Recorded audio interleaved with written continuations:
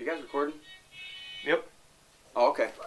Hey guys, this is Marshall Lowry here from the new Relics. We are here right now on our last night in Nashville, Tennessee. We're actually outside of Nashville. We've been staying out here in White Bluff, Tennessee.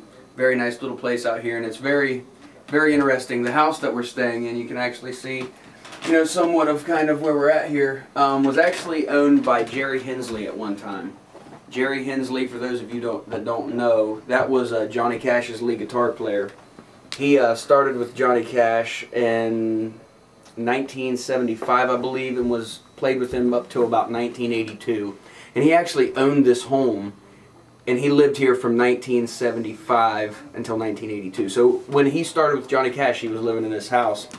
And funny enough, there's been stories told about people that's lived up and down this area that they did hear music coming, you know, from this home. So just think about that. And they said they would sit in this corner right here where I'm at, and they would sit and play songs. So I can just imagine some of the great Johnny Cash songs being wrote right here in this very spot. So I just thought that it would be very cool to sit here and do a Johnny Cash tune, you know, because we've been down here in Nashville having a great time, having a lot of opportunities, meeting some really nice people.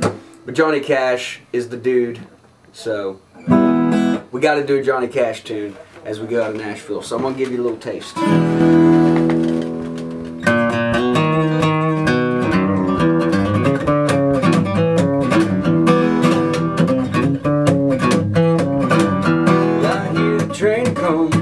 Rolling round the bend, well, I ain't seen no sunshine since out on the wind. I'm stuck in Folsom Prison, and time keeps dragging on. Well, that train keeps rolling down to San Antonio. When I was just a baby, my mom told me, son, you'll always be a good boy and never play with guns. I shot a man in Reno just to watch him die.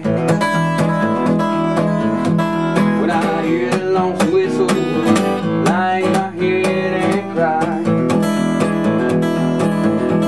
Well, I bet there's rich folks eating in their fancy dining cars. They're probably drinking coffee and smoking big cigars.